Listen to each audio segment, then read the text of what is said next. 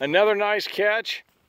It's another outside the fence corner location, and I got a lot of trails running along the outside edge. Love the western type of scenery here, and but because of it, I didn't want to put in a trail set because of that. I wanted to go with a RJ deep step down set.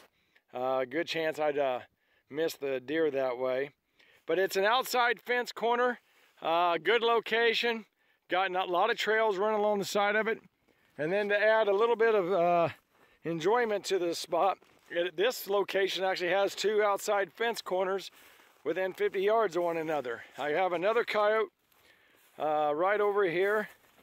I don't do a lot of, I do a lot more how-to stuff as far as how to make sets and stuff. It's fun to be able to show something with a catch. This is a double. And again, I have more cattle trails. But the mule deer and the whitetail would have just bummed me up.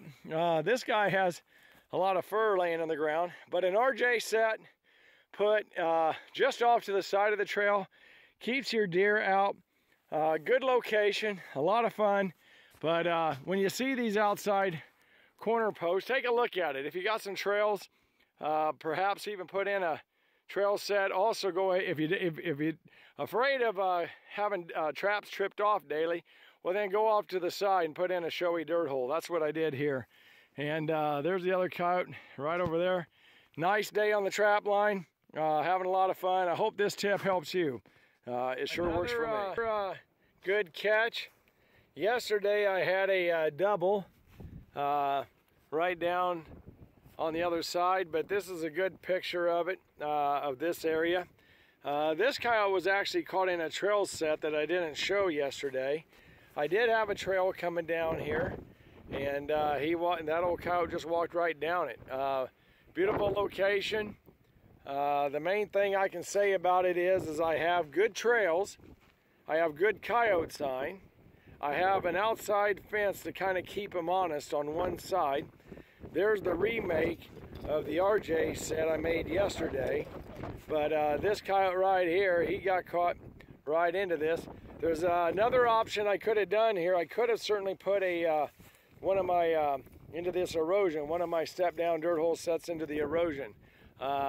Good trails, really ranchy looking, very westerny looking with the yucca plants and all of that. But the main thing is I have a way to understand how they're going to travel. I mean, it's obvious by the number of trails they're coming around this outside corner here, and then they're skirting along the edge. Certainly there's chances that coyotes could be running down in the middle of the wheat field, but it is new wheat, so I don't want to be tearing that up to be down in that draw. That's a great location.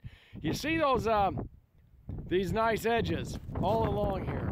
They're all potentials, but nice grassy edges. When you get into coyote trapping, keep thinking grass, keep thinking these edges and stuff like that. The main thing is about coyotes is you got to think that they're trying to hunt, they're trying to eat something, right?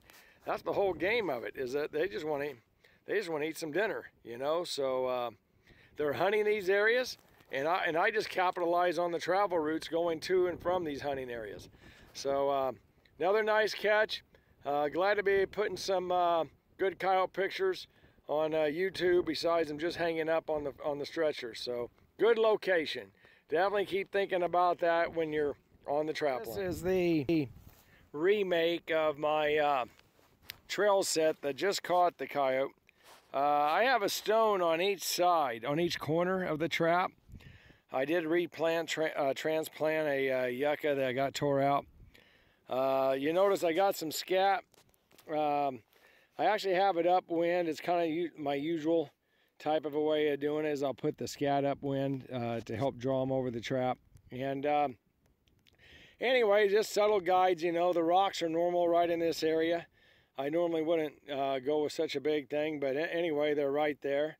A little gland lure smeared up 8 inches pan center out into the bank. It's not at the yucca. It's kind of right center of it, basically right in this zone. And but anyway, this is a remake of the set that we just had one in, and you know, just reestablish a trail. let them keep right on going, and use that extra duff and everything that got ripped up, use it as guiding to kind of reestablish the trail. Good location. The video is really not about sets, but I wanted to show it to you anyway, what caught that coyote. And good set, good location. Let's hope I catch another one.